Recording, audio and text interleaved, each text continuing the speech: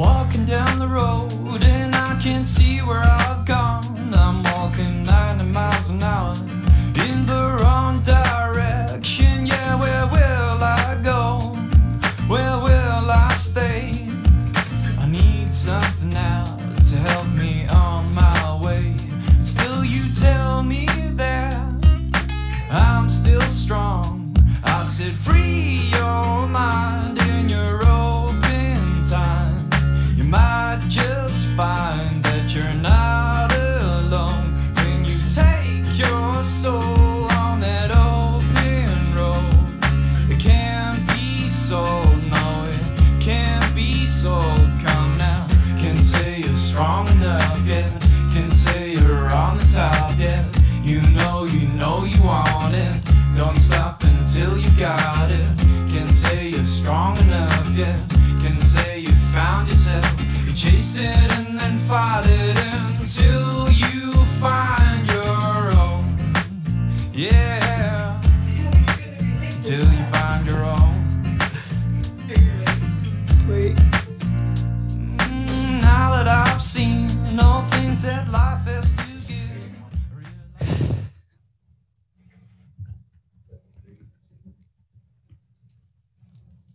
We are back. We are rocking and rolling. Social 119 is in the house for the last time, coming to us from Pond Lab, because once we get back from break, we will be, well, technically, I don't know, Jeff might come in and produce, but Nish will be going home and I'll probably be in my basement.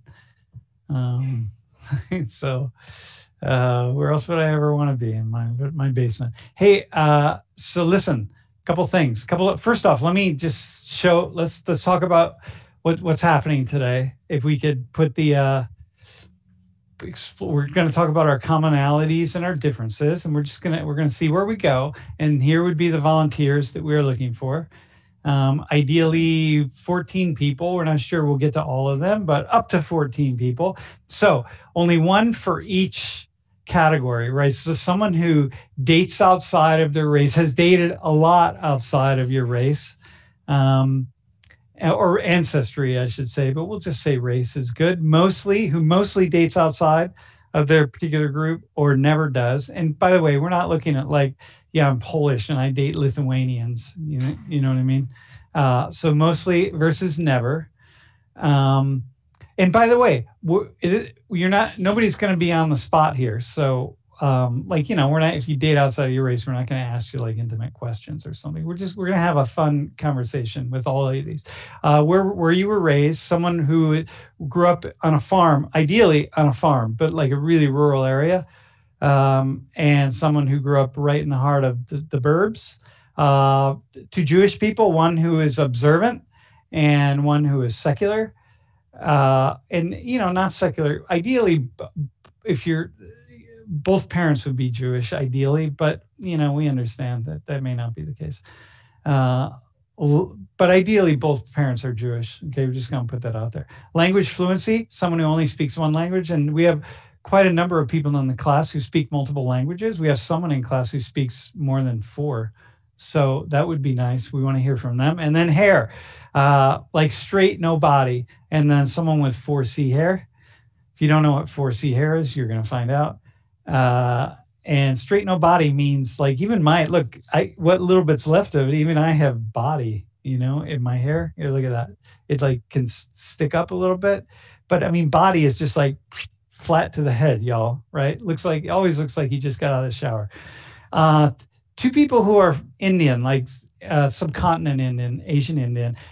And ideally, I don't know if we'll get this, but someone with dark skin, darkly pigmented skin, and someone with light skin.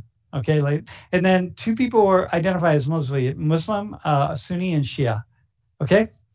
That would be awesome. We don't know what order we're going to bring people in, but that's like, what is that? 7 people. So we have to wait, but really, this is the entire class right here, y'all. I don't have any other slides for today. The only thing going on will be the conversations that we have with people on the screen, and they're going to be 2 at a time. So The easiest one is dating outside your race. So can we just start there? So this would be most interesting. So someone who never has, and ideally someone who's never been on the stream, by the way, but who has dated. Like, don't come on the stream and be like, well, I've never dated anybody, so clearly I was like, no. Just the, people who have dating. We don't need to get into the inner workings of what that meant for you. If you know what I mean. And then someone who mostly dates outside their race. Okay. And then where raised. We're really looking for someone who grew up on a farm, my friends. So if we can get that person, we'll hit gold and life will be wonderful. And then just kind of keep your screen out. Hey, we have someone who dated inside the race. So now we need someone who regularly dates or has only dated outside of their racial group. That would be really, really sweet. And then we'll have a conversation. Okay, so that's the first thing. While we're waiting for these things to happen, to get underway, let me say, so World in Conversation, a couple of announcements. We opened some more groups up for Block 6, maybe for tomorrow. And then when we come back from break, make sure that if you have a dialogue on Monday when we get back from break, don't miss any of your dialogues on the second week of Block 6, y'all, because we're really running down to the end of the groups that we can open. On the final week of the semester, we'll have some makeup dialogues, but we'll have them, but you don't want to rely on those. Like, you really don't. You want to make sure that you get your dialogue in, so don't miss a dialogue. And yeah, that's all I'm going to say on that. Your packback is due on Sunday night, but you actually could do it on the Sunday after break. That's fine. Just don't forget. People always forget. So that's kind of how that goes. And yeah, we're rocking and rolling. And I don't know. Otherwise, life is awesome for me. I mean, I don't know. Okay. Are there any questions on the stream, Nish or Jeff, that we have to answer to while we're waiting for our next person? The only one that I saw was somebody asking about packback this week, and I remember you said something on Tuesday's class. Your packback for this week isn't due until next week. Yeah. But the sooner you do it, the better. Yeah, exactly, man. Yeah, because it's just one of those things. You know what I mean? But I know you just want to blow out of town. I mean, why wouldn't you want to blow out of town?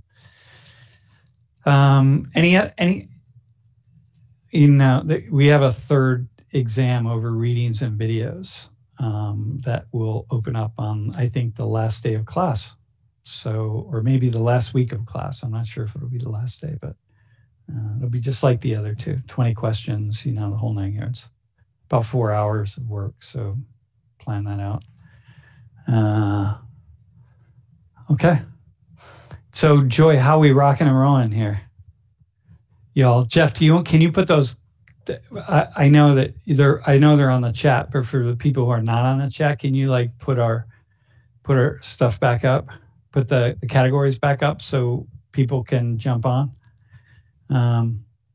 So that's what we're looking for, my friends.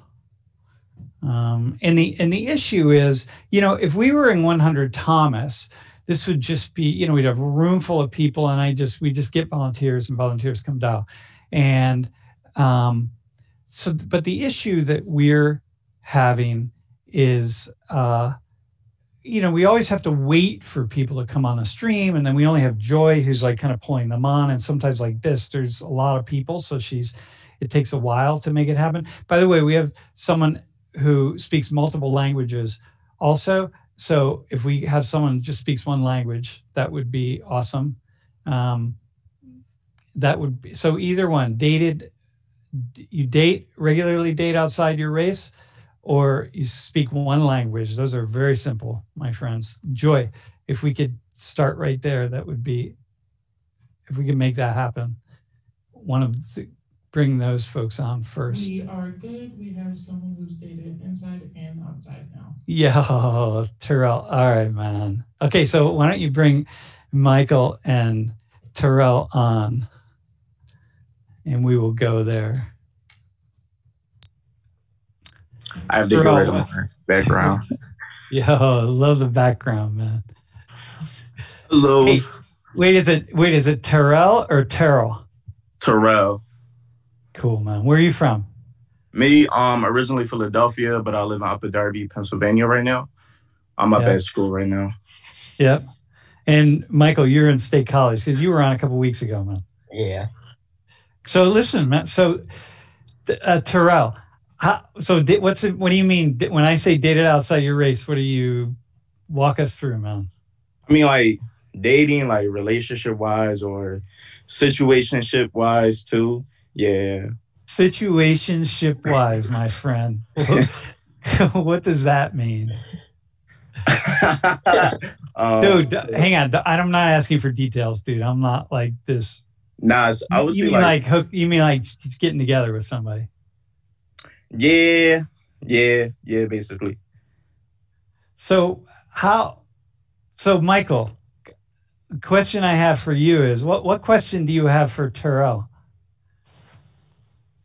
That's a good question. Probably like, I don't want to say what's it like, because obviously it's going to be similar, but like I've never kind of had to deal with dating someone or being with someone who doesn't look like me. So like, do you get any backlash, I guess, for that? Not really. I mean, I've definitely like not really, because even with other women like who are different ethnicities than I, like their parents were even cool with like interracial dating as well. So yeah, not really. Okay. Yeah. Do you have another question? What do your parents think of it? Like their parents are cool with it. Dude, nice question. Dude, Yeah, hang on. Can I just say something? That's the question white people would never ask, because white people have this idea that, oh yeah, because black and brown people, they're all cool with this, and like, nah, man, that's like, okay. So go ahead, bro. Yeah, so at first, my mom, like the first woman I dated was a black woman, and then shortly after I started dating outside my race, you know, she would pick at me sometimes for it, but it wasn't as if she didn't accept it. Like she would accept it, but you know, she would just pick at me sometimes. Yeah, she doesn't really care though. What do you mean picking at you? She'll be like sometimes, like like we had my bad. Wait, yeah, we lost your video, man. All right. Yeah, so it was like, I would say it was one time where I consistently dated outside my race for like a short period of time. So even if it was like, you know, when I told her about after like a rhythm of not dating inside my race, she was like, oh, it's not a black woman, huh? You know, or like little stuff like that. She didn't really care though. Yeah. Hey, Terrell, what question do you have for Michael, man? I would say like, have you wondered what it's like dating outside your race, or what would be some like fears you have of dating outside your race? I'm not sure if like I necessarily have fears about it. It's just more like I don't see myself doing it, because like all my life I've just been growing up in like very majority like white communities. So I've never really been like attracted to people with different appearances than me. True. Another question. I don't really have another question for it. Well, hang on. Well, yeah, you do. You have one in there, in your noggin right in there, bro. But in the meantime, I'm gonna ask Michael a question. But bro, you grew up, so you're a military brat, right? Like you grew up. Yeah. So how majority white communities? Because all the military people I know like are really seem like they're so often surrounded by people of lots of different backgrounds. Maybe as a little kid, like as a kid, I grew up in Colorado Springs, and they had like a large Hispanic population there.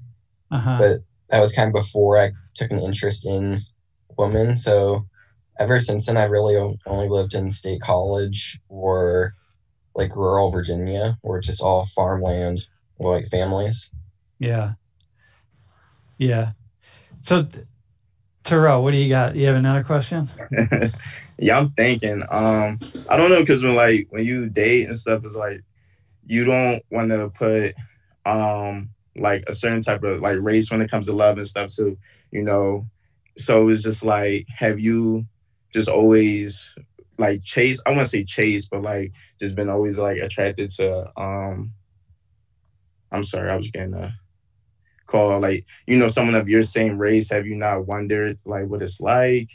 Or how do you think your parents would react? Dude, good question. How would your parents react? So I'll address like the first part of that question first. Like, I haven't necessarily been like chasing after white girls my whole life, but like I haven't been attracted to anyone else. It just kind of happens that way. But, like, I'm not closed off to dating outside my race. And I'm pretty sure my parents would be fine with it. Like, they've told me and my sister before, like, hey, like, if you want to date a boy, a girl, doesn't matter to us. So I think the same would apply to skin color for relationships. Hey, I actually have a question, but first I need to say something to the class. Hey, so we have someone on the screen who's raised in a rural area. So that means all we need is someone who is raised in the burbs, man, and we're ready to go. We also have some light-skinned Indian dudes, so we need someone who's dark-skinned Indian. And we have a question from the screen. Oh, dude, Terrell. Do you see that, Terrell? The question is, does it matter where you are when you're with a significant other of a different race? Does it matter where you are? Yeah, do you think about it? Like where you go, who you're with? Actually, that question, like, I'll be honest, sometimes it does come up. Or, it's just because sometimes you may not feel, I don't want to necessarily say comfortable in like a certain setting, or like you would just have that thought of like, okay, I'm with a woman of a different race, where, the people around here are majority of the same race as the woman or whatever. And so it's like, what do they think sometimes? But that thought will arise, but you'll like get over it too, because even walking around, you see other interracial relationships, so it's like seeing that, it's like way more comfortable. Yeah, dude, I think if you were wearing that sweatshirt anywhere, man, people they'd be digging you. You know what I mean? Thank you. Hey, so Michael, I have a question for you. When you say like you haven't really thought about it, like I don't know, I can't. This is a really cool question, and I'm like, and I want to explore it a little bit. Yeah, like I don't know. I guess I'd be thinking about it a lot, right? I mean, I thought about it a lot when I was young. So I'm just, yeah. Is it just that you feel like because you've been around majority white people, you just wouldn't have the opportunity? It's not really necessarily the opportunity. It's just like the subconscious want to. Like, Got you. Not saying that I have anything against anyone of like a different race, just hasn't really, I just don't see them. How do I say this correctly? That's a tough one to answer, because like, it's not like I have anything against them. It's just I don't see myself dating them right now necessarily. Yeah. Okay. Well, there is a way in which, Terrell, maybe you see this a little bit. I see it, but there is a way in which people fetishize people not of their particular ancestry group, right? And so, like, it's like a thing to accomplish. It's like a feather to put in your cap or something, right?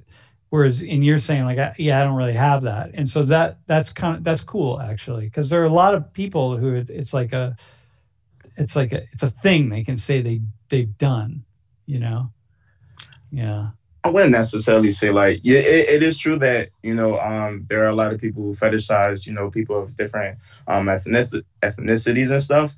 But it's also like, like I said earlier, like, love has no color to it. It's like, and I feel what Michael was saying too, like, sometimes even you may have not been given the opportunity, whatever. It's just like, that's just how it happened. Like you feel for somebody just because you feel for them, despite their ethnicity. But, for somebody who hasn't dated outside their race, sometimes it might be just, they just always ran into somebody that was of their race that they Yeah, really yeah, liked. exactly, man. Yeah, not at all uncommon. Hey, really fast, peeps. Hey, class, hang on. Hey, let's go to camera. Let's go to camera one, Niche.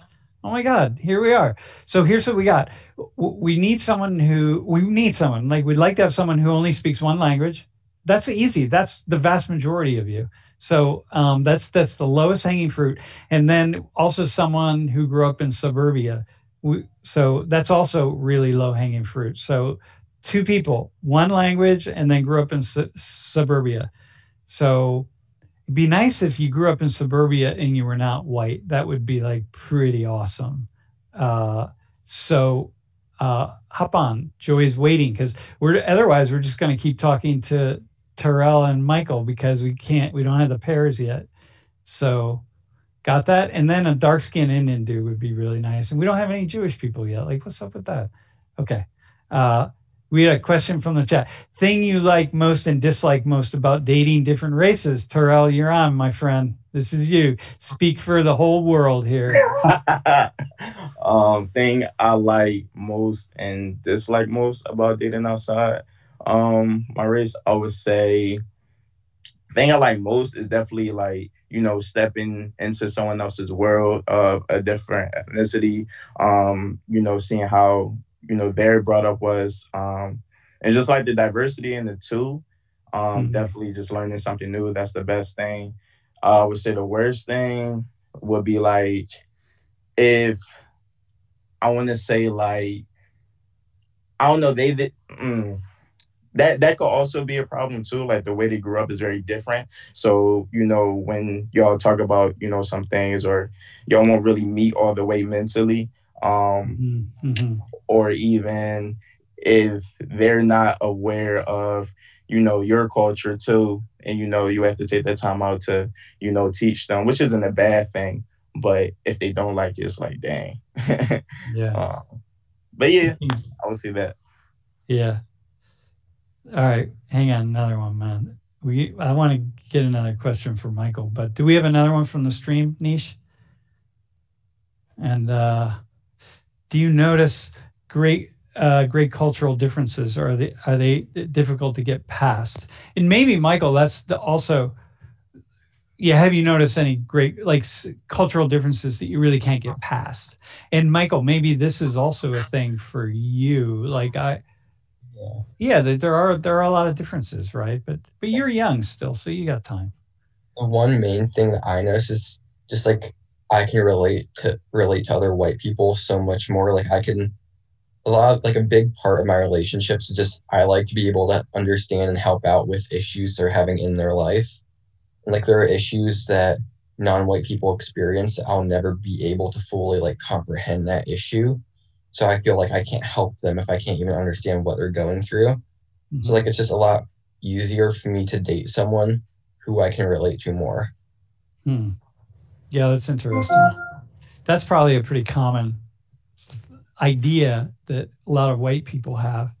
People in any majority group probably have. I'm not so sure how accurate it is, but from the outside, it's a pretty common idea. And I think at some level it is accurate, right? So I'm with you on that. Terrell, you get the final word, and then I know we're going to find someone from the burbs, Joy, that we're going to bring on. All right. With something that, I want to say, wait, could you repeat the question, please? Okay, the question is, what's like something that you couldn't get over, like some cultural difference? Cultural differences I can't get over. I wouldn't say it was necessarily any cultural differences I couldn't get over, because I'm like very open-minded person, so I was always open to everything and open to like understanding, you know, like why, you know, people are the way they are, or how they grew up too. Because there'll be a lot of similarities with like, you know, struggles sometimes as well, whether that's like, you know, and inside the family or whatever. But as far as like their cultures as well, it hasn't been anything that's been too hard to get over. Yeah, got you. Yeah, okay, that's cool. I like that. Hey, gentlemen, Awesome. Thanks. It's very cool. I really appreciate it. And Michael, you're not even in the class, but I think we're going to see you next semester, right? Yeah. All right. Terrell, did you, what year are you, by the way? I'm a super senior right now. Dude, Next semester. enjoy, man. Enjoy the landing. Thank you. All right. Hey, so I want to respond to the question about being secular Jewish. But first off, I want to be clear. We need one person from the burbs. And Michael and Terrell, you guys can just jump out of Zoom and hop back into Twitch. Thanks, man. Thanks to both of you. Hold on. I'm going to crank my camera back on. And we would like to have someone from the suburbs and someone who only speaks one language, my friends. So got that? That's pretty straightforward. So that's the next two. And secular Jewish and observant. So observant Jewish, I think by secular Jewish, I mean, which would be probably most Jewish students at Penn State, right? You're Jewish by birth, but doesn't really, maybe you go to the synagogue, you maybe celebrate Shabbat a couple times a year, but it's a cultural thing. It's not like really a big thing. But wait, here I am. I'm like talking about it. I don't want to talk about it. You have to come on and talk about it. And observant, well, you know what you could be Orthodox or just observant, however it is, but be really nice. I want to have that conversation. All right, man. And so, all right, we have someone who's secular and Jewish. We need someone who's observant. That might be harder to find at a place like Penn. Actually, it's not. I know it's not. And we need somebody. Hey, Nish, give me the next person. Are we going to go with suburban rural, or are we going with languages? Yeah, well, who's up there though? Okay, here we go. Charlize. Okay, so Annalise and Charlie, you're on. Annalise and wait, hang on. We lost Charlie or Charlize. Hang on. Oh no, there you are. All right, man. So can you bring them on the screen, folks? So we were rocking with Annalise. So you grew up in a rural area or farm or what? Where'd you grow up? So I think I have an interesting perspective because I grew up in like a rural town that is slowly becoming more suburban as more people come out of like the city area into the town. Because I'm like 35, 40 minutes outside of Philadelphia. So it's like the ideal spot for people to start populating. So you grew up in the rural area, and Charlie, you go by Charlie. You grew up in the burbs? Yeah, I grew up in New Albany, Ohio, and then I moved to Syracuse and grew up in a small town called Cazenovia. Listen, man, and that's your bedroom that you're in? This is my cousin's room, but yeah. Your cousin's room, yeah. It just looks like a suburban bedroom. Yeah, it does. All right. I'm not sure what a suburban bedroom looks like, but I have a feeling that's it. Hey, so Charlie, what questions do you have for Annalise about rural life? I guess like what was the biggest setback of living on a farm rather than living in a city for you? Probably socially, it was really hard for me growing up. Since I lived farther out of town, so I wasn't near any neighborhoods, and I really only have 2 neighbors and then like a few people on my street, and then there's a few farms on my street.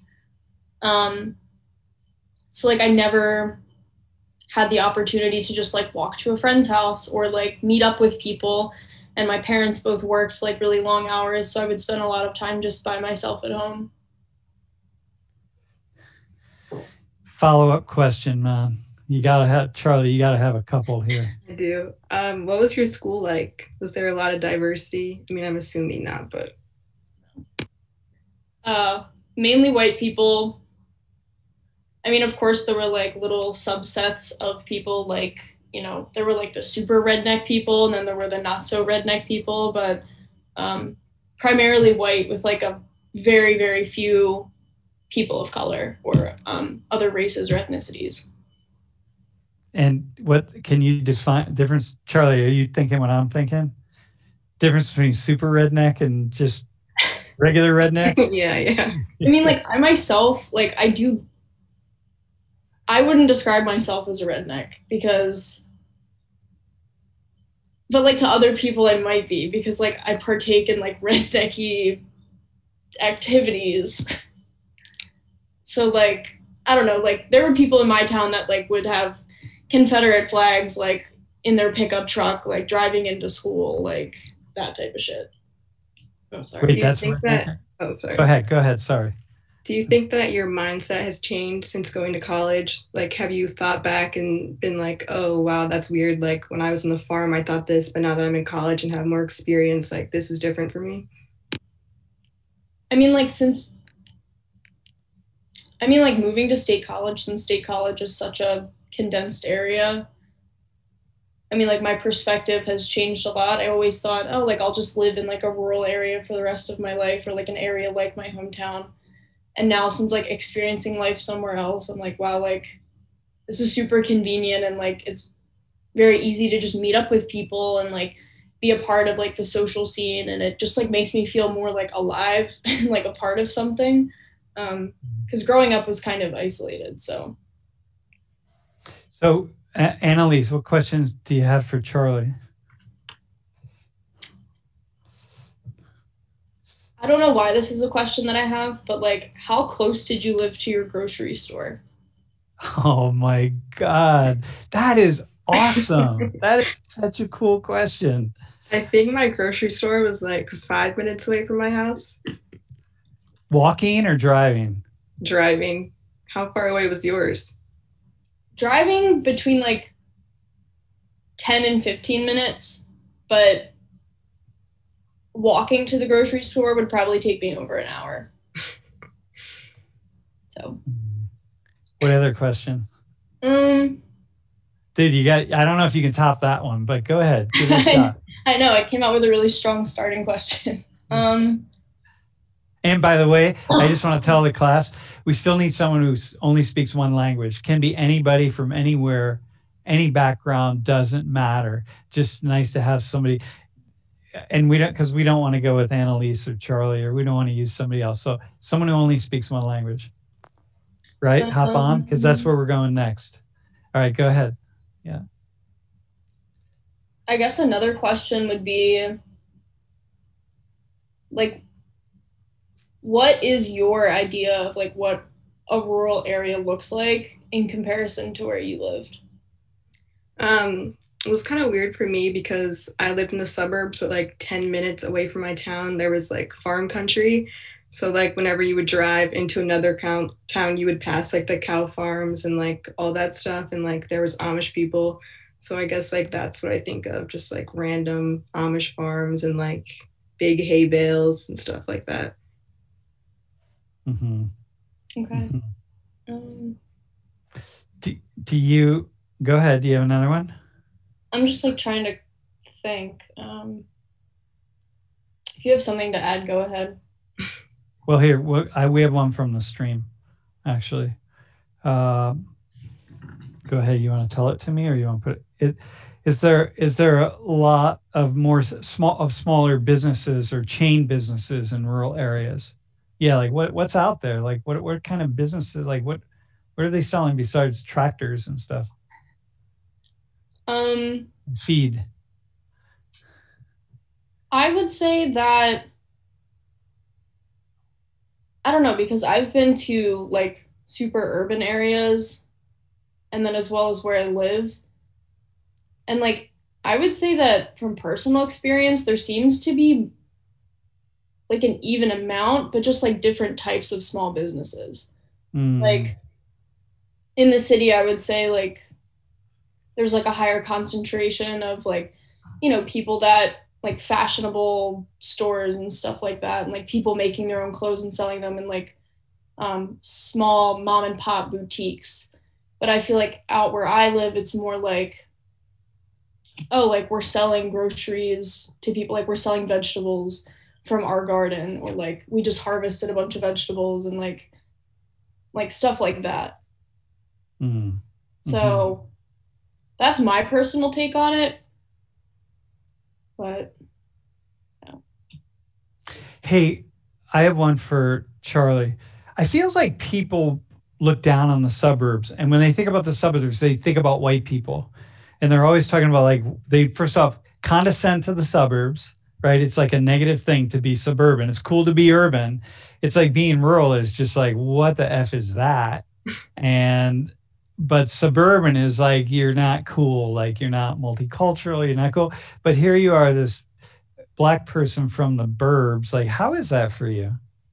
It was a little weird growing up. I definitely felt like I was kind of forced just to blend in with all the white people that were in my town.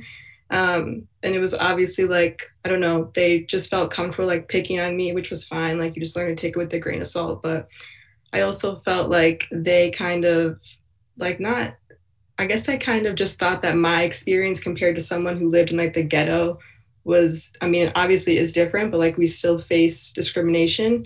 And so everyone would be like, oh, well, you live in the suburbs, like you're well off, like you don't really have any struggles as a Black person.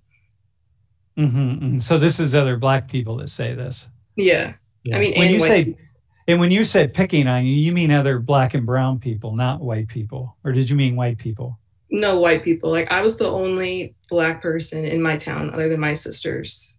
Well, really? How did people pick on you? Like, what did they do? I don't know. I guess an example would be like I was sitting in class and the teacher would like turn off the lights and they'd be like, "Oh, where's Charlie? Like we can't see her because I was Black." Yeah. Which is like Yeah, stupid, like stuff like that. But yeah, got you. Annalise, do you have anything else? Something I think that's pretty interesting going off of what you just said is in my like in towns, like I live outside of town, but like going in town, there's like a specific area where I know a lot of like how am I trying to word this? There's like specific areas like going into town for people of different races and ethnicities. But it's predominantly white where I'm from. And then there's just like a small section of like Vietnamese immigrants, and then like, you know, some people who are from India, and then some like Black people, and then some Hispanic people. So I just think I don't really know what to say about that, but like it's pretty interesting going off of what you just said, saying that you were like one of the only Black people in your town, which was like really surprising to me. Hey, so we have a question from the stream, I think. How many people were in your graduating classes? All right, that's a good question. Yep. Annalise, how about you? I honestly don't know. What's your guess? Like 50 or 150? Or 10? I would say probably closer to like 400 or 500 because my school district spanned like a really large area. It covered probably like 4 different towns, and there were. Got you. Yeah. So people came from a long distance to go to that school. Yeah. And they actually built a new high school so that they could expand the border even more of the school district. So. And Charlie, how about you? I think I had like 160, and mine was the biggest in our school. Yeah. So that's so fascinating, right? Because it's really about how many square miles that the school covers, right? All right, another question from the stream. Wait, I grew up in Lancaster, which was both rural and like suburbia as well. My graduating class was like 750, which is just mind-blowing to whenever I met people here who had like graduating classes of 40. Yeah. Crazy. Yeah. The next question is, how long was your bus ride? To school. Yep. Wait, hang on. You're muted. We're not getting volume from you. That could be our end now. Jeff, Annalise doesn't, or Niche. We don't have audio for her. Go ahead, try it now. I think it's I think. Okay, you're good. Okay, I'm good. Okay. Well, mine was 1 hour. Like 1 hour? yeah. Oh my god, that sucks. I was the last stop and the first stop. So like the first person to be picked up in the morning and then the last person to be dropped off.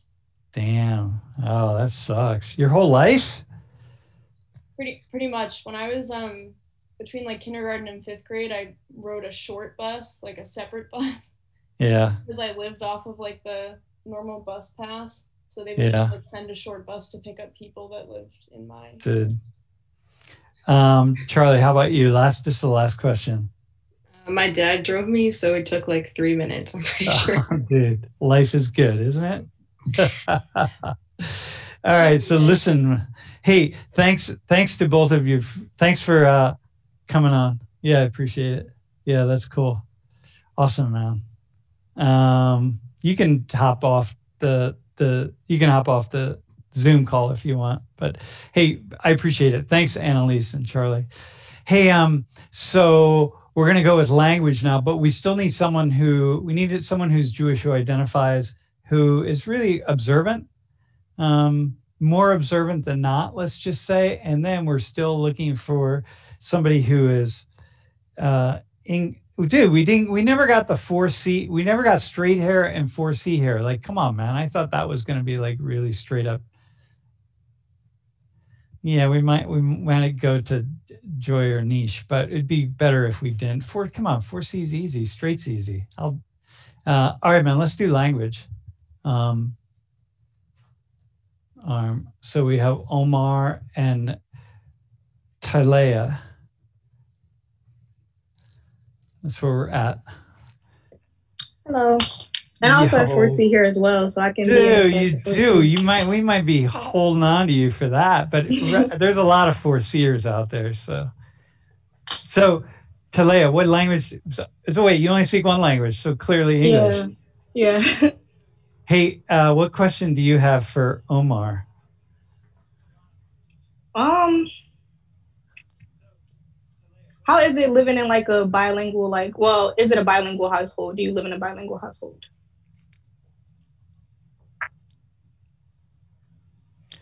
Omar, you're on, man. Yeah, I missed the question probably. So, wait, hang on. You got to turn your volume up somehow. Can you hear me or not? Yeah, talk right into your mic for some reason. Yeah, if you open up your audio settings on Zoom, under audio, you might be able to see like a button that says auto adjust for your environment or something. You might want to click that off and turn your microphone closer towards the right. Yeah. It's right next to your microphone button, that little up arrow. And at the very bottom is audio settings, and you want to jack your volume up, man. Okay. Yeah, it's all the way up now. Oh, dude, you're killing it, man. Did you hear the question? No, sorry. Go ahead, Talea. Is it Talea, or how do you pronounce your name? It's Talea. Talea. Awesome, man. Can you repeat your question? I was asking, how is it like living in a bilingual household? Well, do you even live in a bilingual household? Yes. Yeah. I haven't lived in the house for a minute, but yeah, I used to live in Egypt, and we spoke Arabic there. So now I speak English when I moved over here to the U.S. So. Did you move with your parents? No, I moved by myself. Oh, okay. And so wait, so 2 languages? Yeah. So go back to your question. How is that? I don't think it was that different than anyone else. It's just I guess I learned English while I go to school in Egypt. We learn English as a second language, and then we learn French as a third language.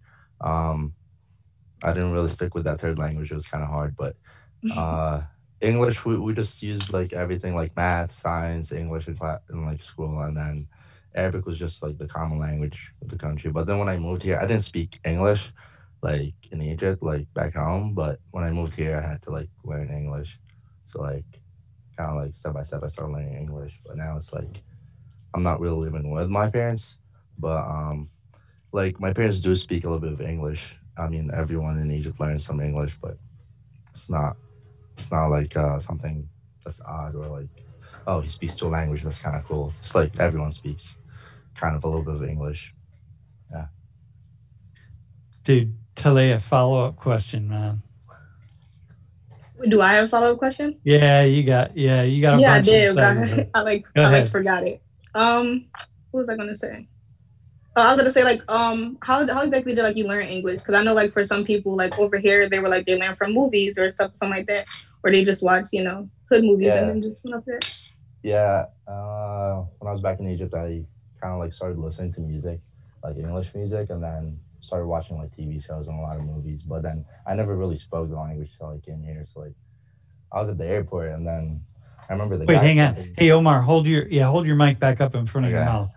Yeah, I remember the first time I got to speak English was at the airport. The guy that was stamping my passport, and he was just talking English, and he was really fast. He just wanted to get off his clock. I think he just had a day, and he was just speaking really fast, and I'm standing there, and I'm like, huh? And then he just kept asking the same question. I don't remember what it was, but I was like, yes. He just stamps my passport. He just okay, you can go. I was like, all right. That went well. But yeah, just at school, first year, I came here as a senior, so I didn't really know much English. But then I was just I was the only brown guy in my school. It was mostly white, and I just didn't speak to a lot of people. Some people came up to talk to me, and I was just tried to talk back, but then it was almost it's I'm translating words from Arabic to English at that point, and then Okay, hang on. Talia, what's your next question? I was about to say I know in America people are like a lot of girls they love people with accents. So for you, was it a lot of girls came at you because you had an accent, or well, was your accent even thick? Because I don't really hear an accent right now. It was thick 4 years Okay. ago. I mean, some girls came up to talk to me because I was just the only different guy in school. I thought they're just being nice and they can talk to me. I don't really know why. I remember this girl who would always come sit with me during our break.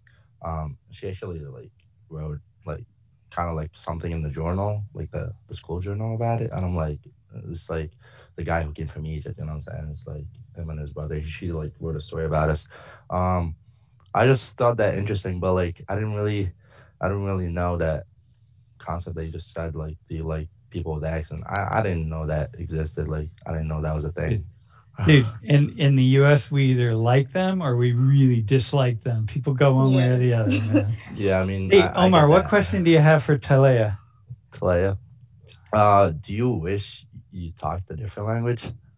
Yeah, there's a lot of languages I've tried to learn, but I never fully learned it. Sign language. I know sign language a little bit. I can introduce myself, but I can't do it Wait, how do you introduce yourself? Introduce yourself in sign language. I can do my name, Tylaya. Nice to meet you. Nice. Dude, awesome. Yeah. And I tried to learn a Ghanaian language because I know some Africans, which is called Twi. I don't know how to fully pronounce it, but I think it's called Twi. But yeah. I took Latin. I tried to learn Latin. I tried to learn Spanish. It just never fully I never became fluent. I see. Where are your parents from? Or, what do they speak? Where they come from? They both speak English. We don't really know where we come from. Yeah, obviously somewhere in Africa, but we don't fully know our background too much. I know we're Irish or something like that, but I see. Why didn't you? Your parents never push you to kind of learn a new language or anything like that? No, I mean in high school, in high schools in America, we have to take a language, so that was the reason why I took Spanish and Latin. Sign language is a choice for me, but when you do it in school, you're only learning it to pass the test, not to actually learn it. Gotcha. Yeah. How do you have any other I have a question for you, Omar. Yeah. How about at what point in speaking English did you stop translating statements into Arabic? I think it was maybe a year or year and a half in. At that point, I had learned a good amount and talked to people because I started working at a restaurant, customer service. I thought that would be good for me since I would be talking to people all day. I think that really helped me a lot. But then I still had kind of struggle talking fluently English. Yeah. It would take me some time that I would have to think, but it's just over time, the more I felt comfortable with people around me, just the more I just it clicked and I just started talking. But when I'm nervous or under pressure or presentation or like something like that, I would take my time with it and like have to breathe and like, think about what I want to say. Yeah. Yeah. Hey, listen. Make sure you hold that microphone up in front of your mouth. Talea, do you have any? The stream has a couple questions for him. Is that cool? Mm-hmm. And if you have one, hold on to it. What's your preferred language? Preferred language? Okay, so I mean, it's not like a preference, but like I mean, it's like depending on who I'm talking to. But if I had to pick one, I guess like. All right, so here's the thing. It's weird. Arabic is like, it's the best way I could express myself in kind of way. So like I could, and like when I compare both languages, the sentences that I want to say, it takes a lot shorter sentences for Arabic to represent what I want to say. You know what I'm saying? Like it's a lot shorter. All right, here's a question from the stream. What's the first swear word you learned in English? The F word probably. I didn't know the N word was like kind of offensive. I didn't even know that back home. Really? You didn't talk about that? No, we don't have like race problems like here. So like it was funny when I came here as a senior and we were reading this book about, I don't know, like some a running slave and a young kid. I don't know. I remember what the book was called, but it had N words in it. And I was the teacher had me reading it for the class and I said it. And then the whole class stopped and they were like, no, we don't say that around here. And I'm like, well, okay. I didn't know that, you know what I'm saying? But so that's interesting. Talea. Wait, I got it right, like Talea, right? Talea, like Tyson. Talea. Got it. Ty. Yeah. Okay, Talea. What do you know any swear words in sign language? No. Yeah, I'll learn that. But if you learn sign language, if you learned it when you were in like junior high school, that would have been the first words that you learned. So, you know. Like I took classes like CCP to learn it. So like ain't no teacher in there like, hey, this is how you curse. Yeah. All right. So they don't teach you that stuff. Hey, okay, here's a question from the stream. All right, hang on 1 second. Yeah. Do you dream in both languages? How long did it take for you to start dreaming in English? I don't dream. I haven't been dreaming for a while. Yeah. Dude, I've been speaking Spanish for 40 years and I still don't dream in Spanish at all. Maybe one time I did when I was years ago living in Ecuador, but yeah, I still don't speak in Spanish or dream in Spanish. All right, man. Talea, any other questions for Omar? No. Do you feel motivated to learn a language? To learn another language? Yeah, but it's like one of those things. Wait, you talking about me or him? Yeah, you. Yeah. Oh, but it's like one of those things where like I would be like really motivated for like a week, and then I'd be like, I feel like I learned enough. That's it. Yeah, I got it. Because like it's harder to learn a language I'm 20. It's harder to learn a language once you're older. Yeah. Yeah, I got you. Yeah. All right, man. That's it. I think we're rocking and rolling.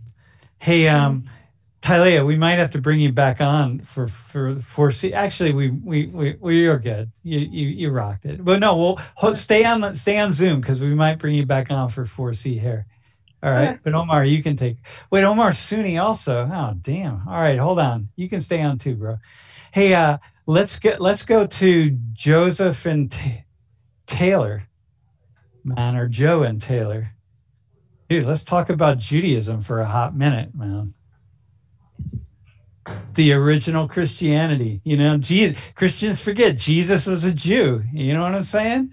That's right. The most famous Jew in the world is Jesus of Nazareth. And like, I don't know, Christians they kind of lose sight of that somehow. I don't know, whatever.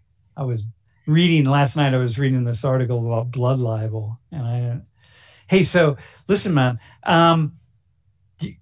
Taylor, so you identify as observant.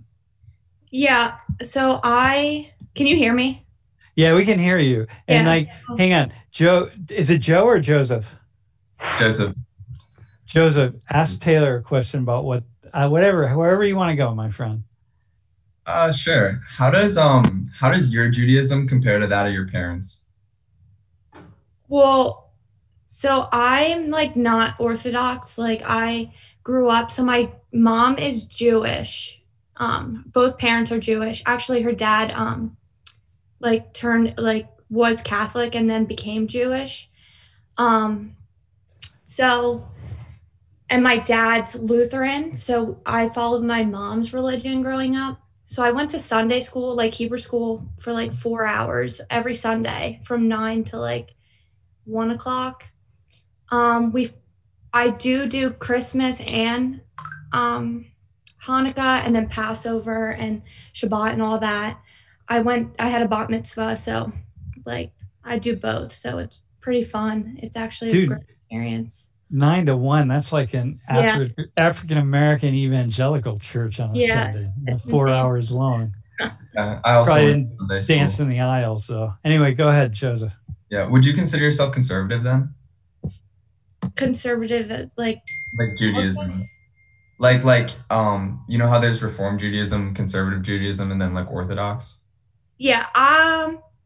Well, it's just like, so my grandmother passed away and she was like really Jewish. So we do it as like kind of like to remember her and to like just like, I don't know how to explain it, but like our holidays are like really like fun. Like we get together and kind of like celebrate her life. So like, I don't really know how I would like consider like what I consider myself, but I definitely want my kids to like experience Hanukkah and Christmas, like that kind of thing, because I did celebrate both and it's very different. So I don't really know what I would consider myself. Dude, plus you get double the holidays, man. Right. Yeah, Double the it's fun. so fun. It's honestly the best. Like the holiday season's awesome for my family. I remember when I was little, I was always jealous of the kids that like did both. Yeah. They get twice as many presents. Yeah. Well, not only that, like I don't like we do get like both. I do get both presents, but it's not really about the presents. Like my dad is Lutheran and he has like he loves like Passover and like Hanukkah and like going to like bat mitzvahs because it's just so fun. Like it's so fun to see like both religions. Dude, Taylor, you could, do like this kind of side conversion to Islam.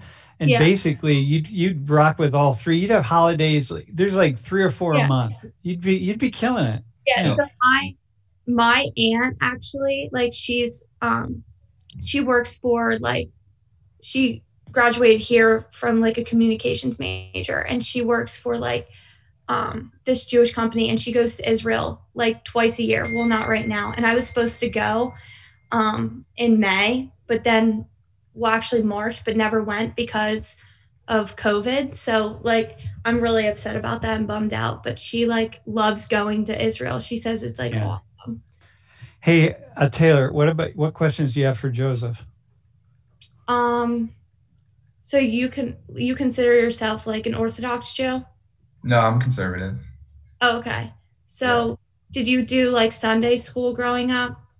Yeah, so my parents are a little bit more religious than I am. Yeah. And so growing up, like I always went to Sunday school. I like had a bar mitzvah. And we would go to services like somewhat regularly, like every high holiday, but for like some Shabbats as well. But as I've gotten older, my Judaism has become more of a cultural thing for myself and like more of a community-based thing.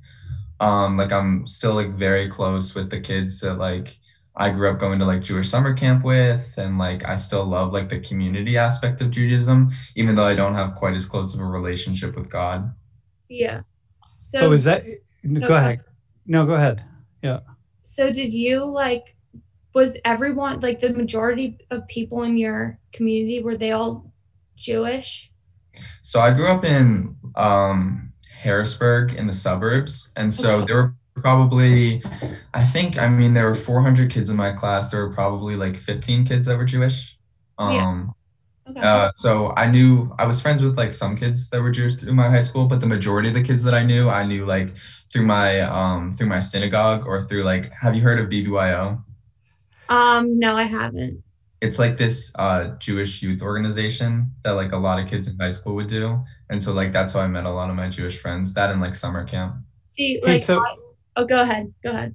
so what is secular then? Like, what? Tell the class what you mean when you say you're you grew up Orthodox, but you're secular. Like, I grew up conservative. So I consider myself secular because the aspects of Judaism that are important to me are the community aspects and the cultural aspects. Whereas like I don't consider myself very religious. Like I don't pray to God.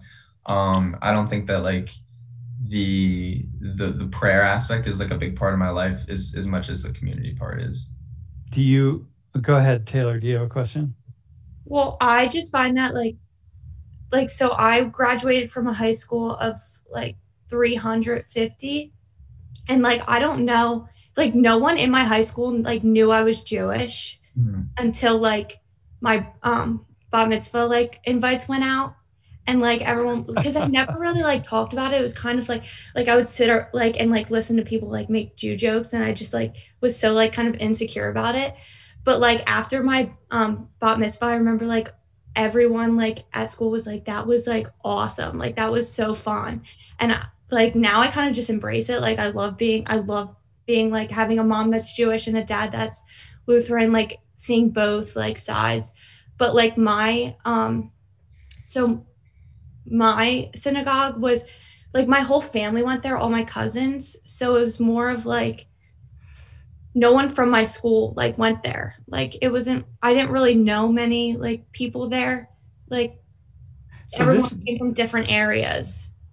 this is what I think is what's really fascinating about Judaism in the United States, right? There are certain areas, certain communities where it's a really high percentage of people who are Jewish, and then other areas, which is kind of in some ways like the two of you, where it's like there really aren't many Jewish people around, but there are places where you really would encounter, like Joseph, you said like a summer camp, right? So you went to a Jewish summer camp, like all Jewish?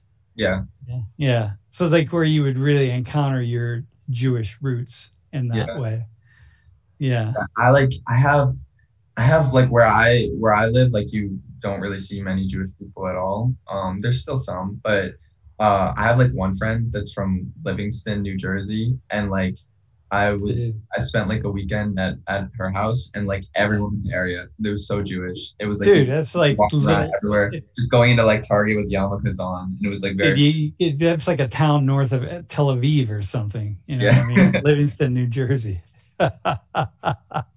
Yeah. All right, man. Awesome. So, secular. So the idea here is that Judaism represents. So I'm going to say this, and then you guys correct me if you think I need to be corrected, but there are different elements of Judaism, right? There's the religious element, and being observant, meaning observing the fundamental laws of the Torah, like I don't know, what is it, like the halakha or something? I don't know how you say that, but so you following Jewish law, then so the religious component, then you have just the community component, right? Like, which is just like Judaism as a sociological, as a cultural experience. And then you have just this kind of secular piece, which is also kind of the cultural piece, but also could be just the purely intellectual side. Like I have a lot of friends who are Jewish who they don't even really engage in the cultural part of Judaism. They hardly participate in anything, but they really like the idea of Judaism. They don't believe in God. They don't really participate in any of the cultural pieces, but they love thinking and talking about the ideology and theology of Judaism. Like, I would say that applies to me too. Like, even though I don't have a close relationship with God, like I do think that there are a lot of like really important things that I learned like through Sunday school, like through, I guess, like the Torah. There's a lot of like good messages in there. And I also really like that, in my opinion, Judaism is a religion that like teaches you to question, that teaches you to like ration and like never take things at face value. Like there's like an old joke that goes like, if you put 10 Jewish people in a room, they come out with 12 different opinions. Yeah. So. Yeah, dude. Yeah. Yeah, exactly. There's people of the book, man. if I could choose that's that intellectual side of me. If I could choose a religion, I would choose I would choose Judaism. Right. Well, my mother's gynecologist was Jewish, so I'm like, 1/2 of 1%. That's where my name comes from, Shmuel. So Really? I was named after him. So, and have you ever eaten bacon? Either of you? Question from the stream. Yeah. Dude, all right. We didn't ask Omar either, but Joseph. I have before. I try not to eat pork. I don't follow the laws of kashrut. I'm not kosher, but that's the one thing is pork. I try to stay away from. Dude, I got you, man. They probably like it, especially factory farm pork, man. What's your favorite traditional Jewish dish? Taylor. So I love matzo ball soup. So once a year we have this Jewish convention thing where they make a bunch of Jewish food, and everyone in the community goes and gets that. And we get tubs of it. I love it. It's my favorite. Yeah. My favorite food. I like that too. Joseph. There's a lot of really good answers to this, but I would say my number one is bagels. I love bagels. Yeah, with some lox on it too. Do a good bagel though, a real bagel, not that fake shit that you get in most places. Right. Yeah. Also, have you ever heard of kogel? Yeah. Love that.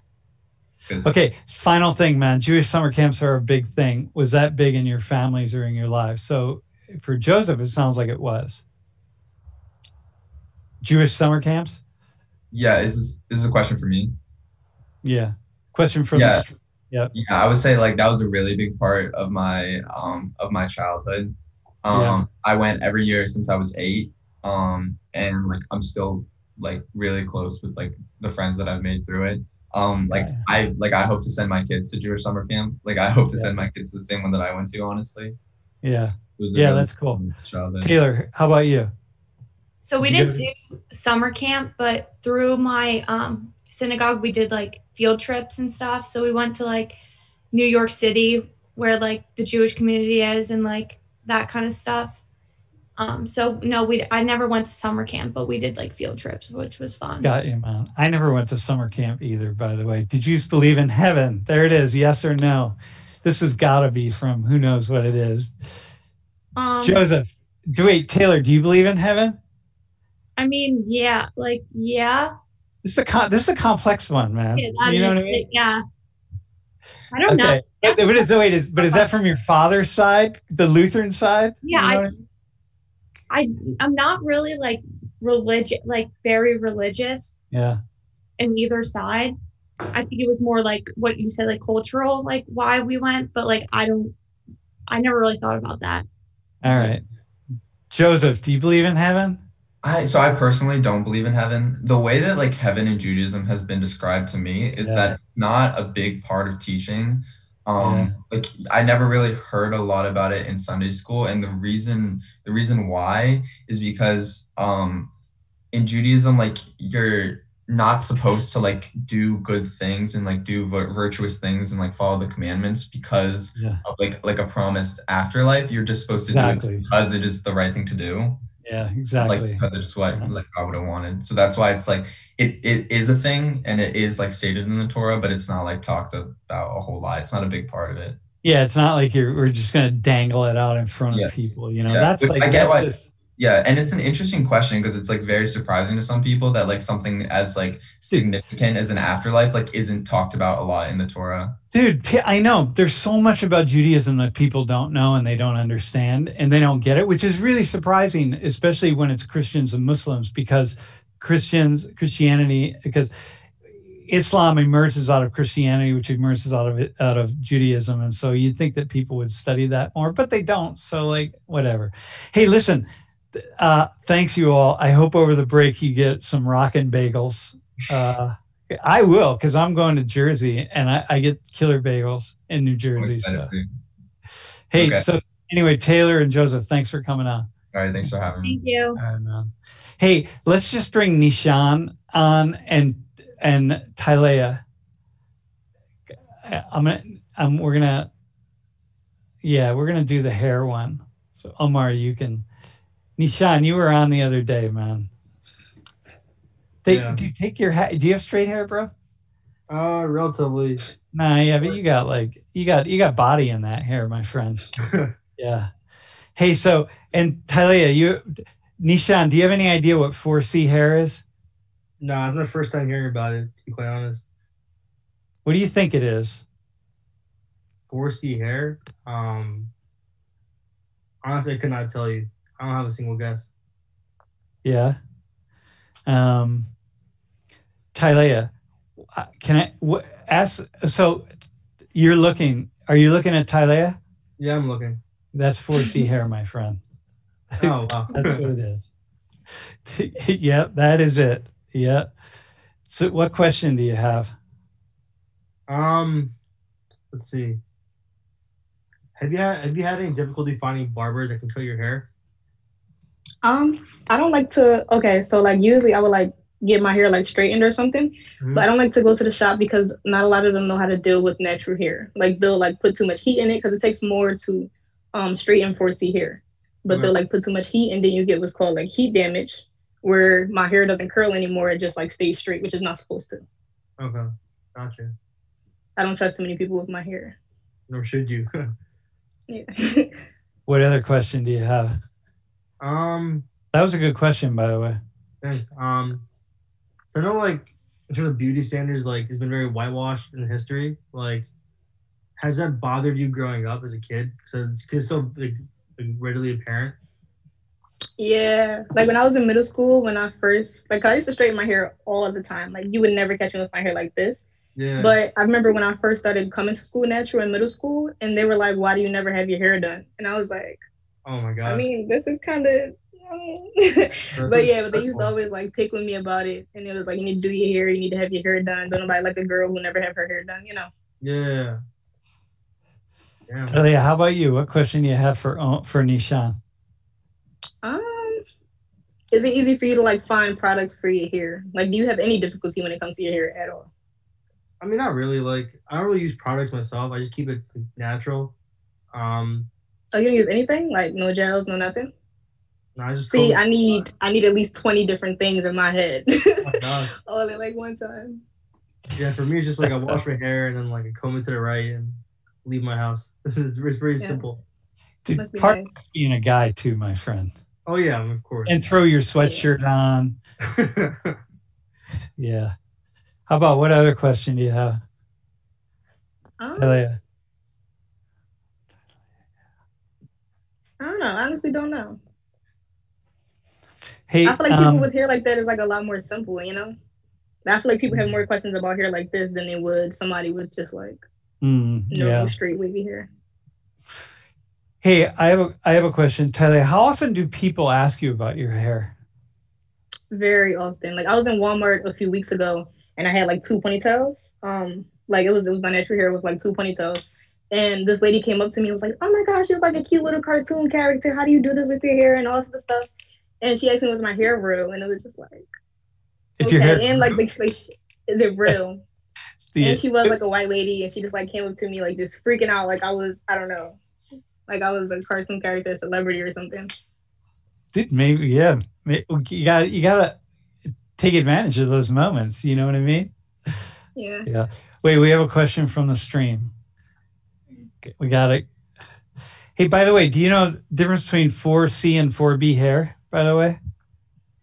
Yeah, I have some 4B, like in the front. I don't know if you can see it. Yeah. See, like that little like looser curl. I have 4B, all in like the front, but like the middle and everything is more so like 4C. It doesn't do any curling. Well, yeah, like coils, not curls. Do you know where those categories came from? I have no idea. I didn't start hearing about it until like high school, like when I was like a freshman in high school. Listen, man. So it came from a stylist that was really close to Oprah Winfrey, and he developed the categories, right? So 1, 2, 3, 4. And initially it was just 4A and 4B. But then, you know, like 4B was the most tightly coiled. And we say coil because it's really a coil. Like if you look under a microscope, it's like a coil. Initially, there was no 4C. And then, you know, people just started adding 4C on. But initially, it was just 4A and 4B. People try to add on like 4Z now, too. Dude, because you know why? Because people always want, it's just like people want to smoke weed that's like 100% THC. Everyone just keeps pushing and pushing and pushing. Everybody wants to push. It's just like, come on, man. It's all good. Hey, next, do you use coconut oil in your hair? Nishan, that's a question from the stream. Do I use coconut oil? Yeah. No. I mean, I remember as a kid, my mom used to like put it in my hair like once every few weeks. It was like the worst experience ever because like I'll sit there with my hair like drenched in oil with like a pillowcase over it and just like have to sit like nowhere near the couches because if I sat on the couches it would get stained. I remember just like smelling very fragrant at the time, but no, I haven't used coconut oil in at least like 8 years at least. Tylea, do you know that's like an Indian thing? Coconut Using oil? coconut oil? No. Yeah. Yeah, it is. I knew whoever asked that question had familiar, either is probably Indian from the stream. What other question do we have? I got another one now. Have you ever experienced more security with 4C hair products? Oh, like locking it up on the shelves and that kind of stuff. Oh yeah, definitely. Where are you but from, it's kind by of the hard way? to. I'm from Philly, Yeah. but it's kind of hard to even find. Like right now, I'm in State College, but and they don't really have like a black hair section in State College, so I have to go home to go get all like my hair, like all like the stuff for my hair. But I tried to go to the Walmart down here to look for the stuff that I usually use, and it's like it's not there. Like there is no black hair section. Well, we used to have a salon right on Beaver Avenue, and they sold tons and tons of stuff, and they were open for quite a number of years. And then they, it was started by a couple of former students, and and then it just kind of they left, moved on. Hang on, we got another question, y'all. As a black woman, do you get annoyed if a white woman with curly hair uses products? And oh, come on, what kind of question is this? You consider, is it cultural appropriation? Okay, here, this is the question. What do you think about anybody who would say it's cultural appropriation for white people to use black hair products? I'm not like easily offended. I'm not one of those people that's like easily offended. So if it's like, if you want to do that, go ahead and do you. Like I'm not like, you shouldn't use it. You shouldn't do this. If that's what you want to use and if that's what works, then you do you. Yeah, that's right, man. If you like the products, Nishai, you might be out like, you never know what you can find. You don't have to use coconut oil. There are all sorts of other products. Yeah. And like most people, like they won't ask me about like my hair. They'll just, kind of like be like awkward about it. But I'm not like, you can also always ask me about my hair. You can ask me whatever. You could touch it. I don't mind, like it's better. Like I like it better when people try to like figure it out. Yeah, well, it's cool, right? Like there are all these things that we do and we engage with, and we don't talk about it. But like, if you think about Terrell, who first came on, right? So if like you learn by being friends with and being really intimate with people of different backgrounds, right? So, all right, man. Listen, final question, Nishan, you're fifth year senior, right? It's actually my 5.5 year, but yeah. Dude, you're a super duper senior, man. Yep. And Tylea, what year are you? Junior. All right, man. Did you apply to be a facilitator? Me? Yeah. No. Oh, come on, man. I don't know. I never really thought about it. Okay, well, think about it. I'm not a very punctual person. Okay, well, think about it. You have awesome hair. We like people facilitating. Am I right? Darnisha, Joy. We really want people with awesome hair. Nishang, you have awesome hair too, my friend. It's those coconut treatments. Yeah. All right, listen, man. All right, hey, thanks both of you for coming on. I appreciate it. No problem. Thank you. Yeah, thanks for staying on. Be well. Hey, okay, class. Here's where we're at. It's 5:52. Lily's going to call me in a hot second. We're going to put some questions up. Probably not going to get them up till about, well, who knows? I don't know. We'll get them up as quickly as possible. The most important thing is be safe this weekend. Don't be all crazy with your friends and stuff. The virus is crazy out of control. And yeah, it's just not something you want to have. And be safe. Wash your hands. Wear a mask. It's these Can things you right here. repeat the quiz details so we don't have an issue like the last couple of weeks? Yeah, When the is quiz going to be details. available? Will it be open till 11 p.m. Yeah, or we'll leave it open till later. We'll leave it because we're running late on the quiz. We'll leave it open till 11 o'clock tonight. Well, it's open always. You can take it late, so you can take it. What right do now. they do if they look and they see it and there's no questions? They won't, because we won't allow that to happen. Because that was when Lily, the screw up on the quiz was because Lily wasn't around and I was doing it, and I'm a knucklehead and I screwed the whole thing up. We will not screw it up this time, but we're going to be a hot minute late getting it up. Okay, y'all. Be safe, be well, and we will be back in action on the week after spring break. Thanks, y'all.